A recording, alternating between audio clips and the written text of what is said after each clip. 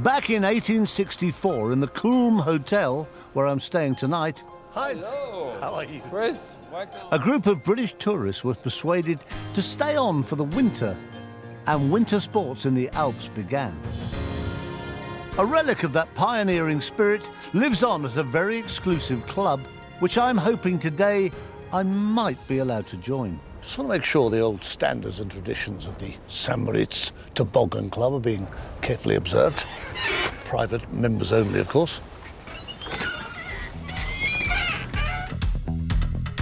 Founded in 1887, the SMTC is home to this legendary downhill ice track.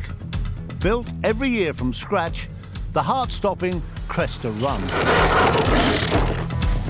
This is where the sports of bobsledding and tobogganing first began.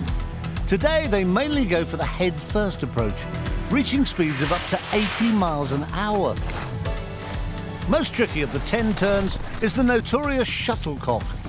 Come flying off here and you're awarded a special tie and probably a trip to hospital. Why do people do it? What is the great attraction?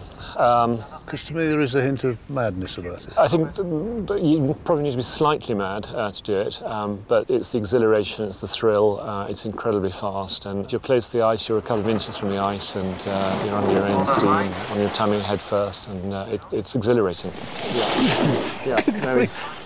No, quite fast. It looks terrifying. It's a risky sport, isn't it? We can't deny it's inherently risky. What are the worst sort of things you've done? The first thing I did was on my third run, I broke my sternum, and I've broken fingers, I've damaged my long thoracic nerve, radial nerve, from head to toe, almost literally, but I'm here talking. You still keep coming. Please? Gary's always on the lookout for fresh blood. Doing the Cresta Run looks about as appealing to me as falling off a cliff. But he's a very persuasive man.